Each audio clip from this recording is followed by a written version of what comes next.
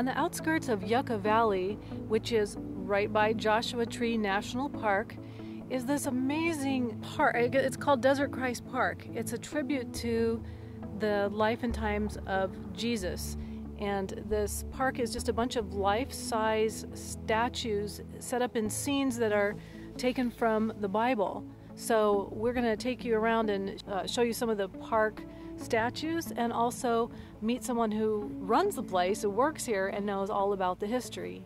And then this one, I will be reading passages from the Bible as we're going from different statue to statue, talking about the different events in Christ's life.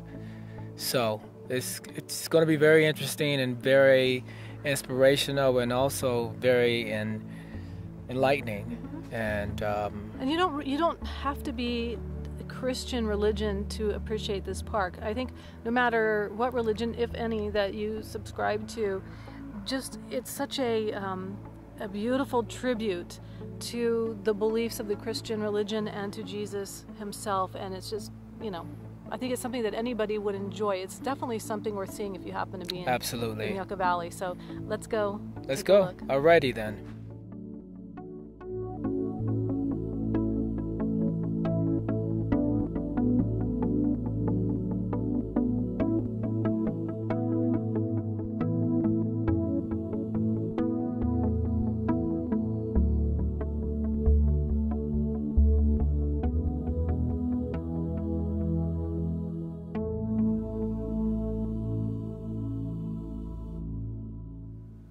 So this is the Rock Chapel, yes? Yes, so this is the Rock Chapel that is on the Evangelical Free Church property. And we each have a key and are happy to open it. If you want to visit, you want to have something inside, you can talk to the church or to me, and I'll help facilitate the use. Yeah, it's a perfect location for a small wedding. Currently, we focus our restoration funds at the park that we maintain the proper area of. Okay. But in the future, if funds become available to spread out to this part of the park, we're on our way. Fantastic. Awesome. So it's on the list, right? It's definitely on the list of things to do, but that list is pretty long currently, and it'll happen. And Roxanne, what do you do here at Desert Christ?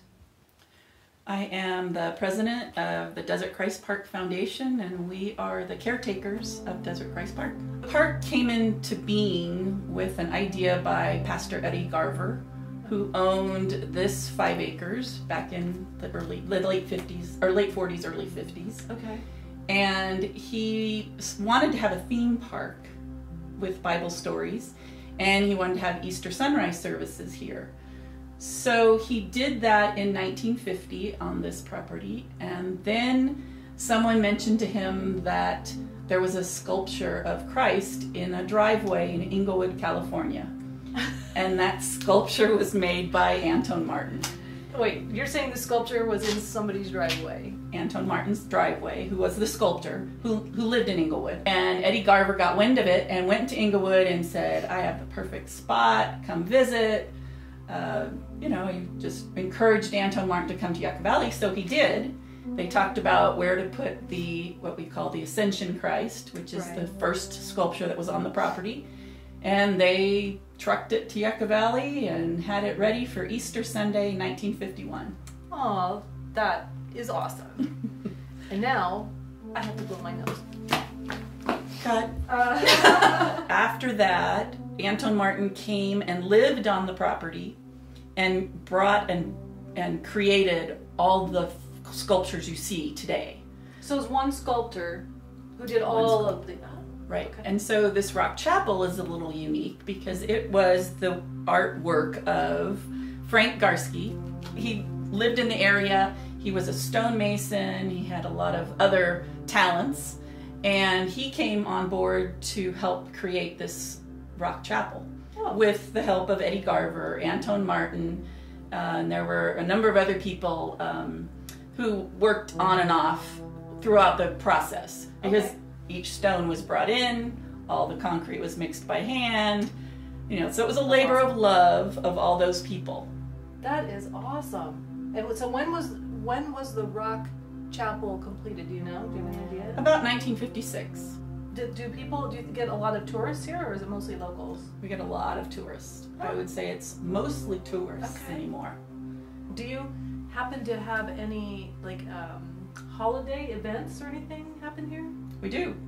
We're now focusing on Easter week. So the week between Palm Sunday and Easter Sunday, we have a lot of events that we advertise going on. We also continue to hold National Day of Prayer, which is the first Thursday in May in the park. So when they were creating the plans or how to position the chapel, the Ascension Christ was already on the hillside.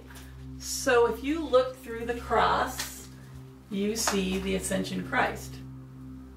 Oh, I see it. There he is. Oh, wow, that's awesome. So cool. Another shot we'll do outside is through the keyhole in the top of the chapel. You can also see Christ. You can just center him in it. And it is a perfect photograph location and has been done into history. It's always the shot that everybody gets of the chapel. That's the shot. That's the shot. It's so pretty cool. Yeah. This is the amphitheater at Desert Christ Park, which was built by the Evangelical Free Church of Yucca Valley to hold Easter sunrise services. And if you come to a sunrise service at Easter, you'll be sitting here right at sunrise, where you will see the tomb of Christ lit up by the sun first, and the Ascension Christ then in full sunlight as well. And it's quite moving to sit here for Easter Sunday. So this is the kiosk, and we ask people to start here so that they get the opportunity to have a brochure, a guidebook to tell you the Bible verses of each grouping of sculptures. Okay. We try to keep our newsletter, which we publish twice a year, out in here. We also have a kid type thing where you can locate all the Jesus faces in the park. There's 10. And we have historical photos and a little history about Anton Martin and how the park became. This is important. This is where we get donations, and we designate where those donations go. If people give us specifics, we are happy to account for those funds in different areas of the park. If they want to donate funds for restoration, we will keep those separate and only use those funds for restoration. If they want funds to go to restoration of the Rock Chapel, we're happy to designate those funds for that. And if they want it just to go to general expenses, we're happy to use it there too, which is an ongoing need. What is your first restoration project that you're working on right now? The first one that Kate did was the Blessing of the Children. That was the one with the most damage, and it took her a couple years to really complete. There are 12 sculptures in that, and Jesus's arm got broken a year after restoration was completed, so she had to redo it. But it was all done, and it's completed now. So we have about 17 completed. The Garden of Gethsemane has 3 sculptures of the sleeping disciples that need primer and paint, and we're hoping to do that before Christmas. Jesus up on the hillside praying will take some scaffolding and some reinforcement of the area before she can get up there and do any work. So there is really no end to restoration. It's an ongoing process. It's an ongoing process, and probably right about the time we're done, we're going to have to repaint everything. Exactly. Isn't that always the way? But we're looking forward to that moment. So in an effort to fund restoration, there you go. we came up with a campaign to have people have their names of support here. And so Kate, then we take in an application, they donate $100, and we put what they want on their stone and place it in the park on the pathway, and it helps retain the area and the water, and gives it a little stability to the planters. So it's it's It's fun. an ongoing project. We're probably going to just keep it going on. Why not? Because it works. Yeah, it's awesome. So this is one of the final areas I wanted to show you. We had a bench donated by one of our volunteers, and we decided to have Anton Martin, Desert Christ Park sculpture from 1951 to 1961 added to it, so that people know when the park was actually created and who did it. Wow, this is beautiful. Well, thank you so much. Oh, it's been wonderful. Thank you so much. Coming. I'm excited To see have somebody else promote the park. Yes, yes. Well, it definitely deserves it. It's a beautiful, beautiful park, and you guys are doing a marvelous, incredible job. So, thank you for taking the time to show us everything. We're going to go check out the park and read some of the scriptures that were designated for each scene. Wonderful. Well, thanks for being here. I will be reading passages from this Bible that was given to me after my father passed away. It was his. And he died of a heart attack at the age of 45, which is very young. And I miss him dearly. And if I knew then what I know now, you know, living the healthy lifestyle that I live and being vegan, plant-based nutrition, I'm pretty sure my dad would be alive today. That was a hard time in my life. I miss him very much. So, this is for you, Dad. I love you, and I miss you. Number 1, blessing of the children. I am reading Mark chapter 10, verse 13 through 16. And they brought young children to him that he should touch them, and his disciples rebuked those that brought them.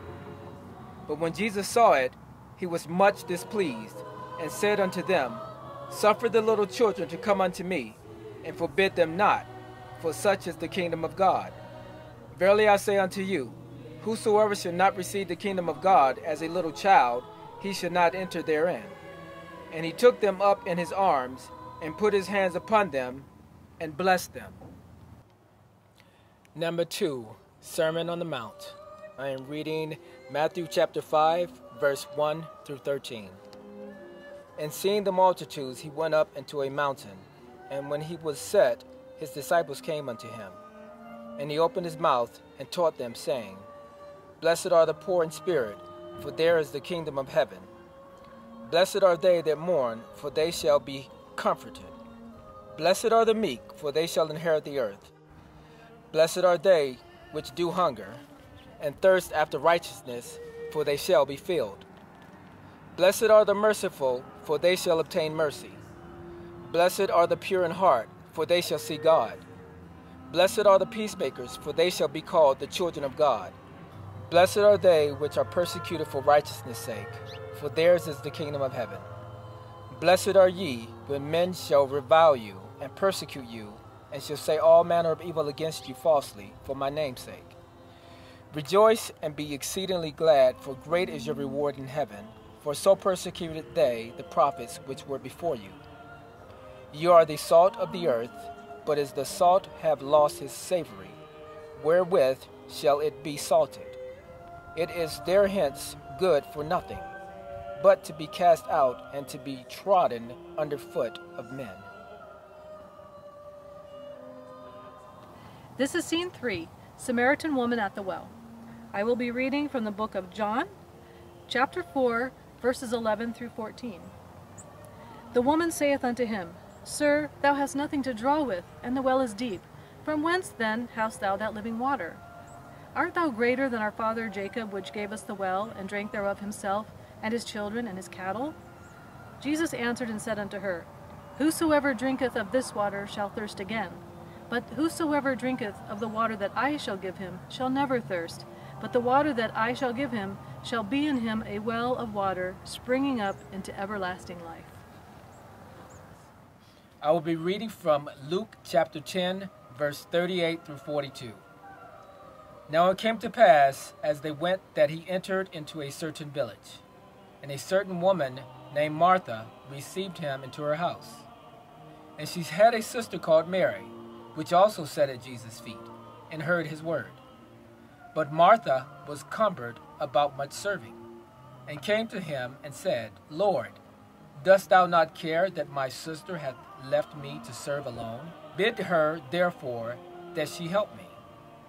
And Jesus answered and said unto her, Martha, Martha, thou art careful and troubled about many things. But one thing is needful, and Mary hath chosen that good part, which shall not be taken away from her. Number 5, Garden of Gethsemane. I will be reading from Mark chapter 14, verse 32 through 35. And they came to a place which was named Gethsemane, and he saith to his disciples, Sit ye here, while I shall pray.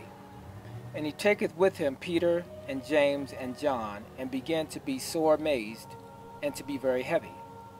And saith unto them, My soul is exceedingly sorrowful unto death. Tarry ye here, and watch.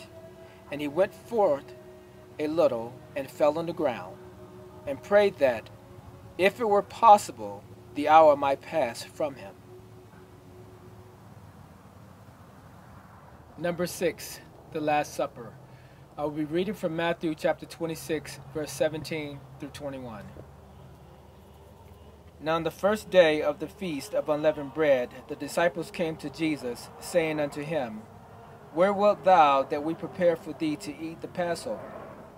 And he said, Go into the city to such a man, and say unto him, The Master saith, My time is at hand, I will keep the Passover at thy house with my disciples. And the disciples did as Jesus had appointed them, and they made ready the Passover. Now when the evening was come, he sat down with the 12. And as they did eat, he said, Verily I say unto you, that one of you shall betray me.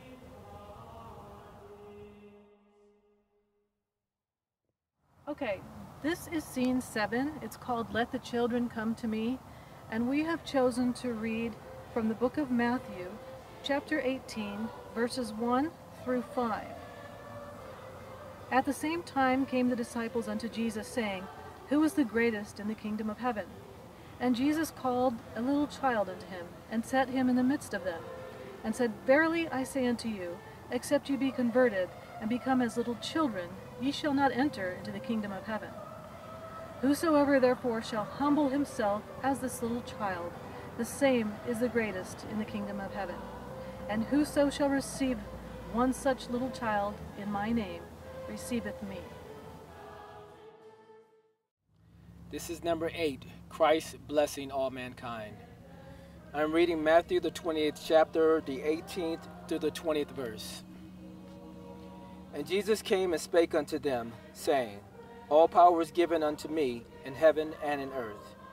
Go ye therefore and teach all nations, baptizing them in the name of the Father, and of the Son, and of the Holy Ghost, teaching them to observe all things whatsoever I have commanded you. And lo, I am with you always, even until the end of the world. Amen. Number 9, the tomb of Christ. I'll be reading from Mark chapter 16, verse 1 through 7. And when the Sabbath was past, Mary Magdalene, and Mary the mother of James, and Salome had bought sweet spices, that they might come and anoint him. And very early in the morning, the first day of the week, they came unto the sepulchre at the rising of the sun. And they said among themselves, Who shall roll us away the stone from the door of the sepulchre? And when they looked, they saw that the stone was rolled away, for it was very great. And entering to the sepulchre, they saw a young man sitting on the right side, clothed in long white garment, and they were affrighted. And he saith unto them, Be not affrighted. Ye seek Jesus of Nazareth, which was crucified. He is risen. He is not here. Behold the place where they laid him. But go your way, tell his disciples and Peter that he goeth before you unto Galilee. There shall you see him, as he said unto you. We are at the very last one, number 10, the resurrection of Christ. I will be reading from Luke 24, verse 50 through 53. And he led them out as far as to Bethany, and he lifted up his hands and blessed them. And it came to pass, while he blessed them, he was parted from them and carried up into the heaven.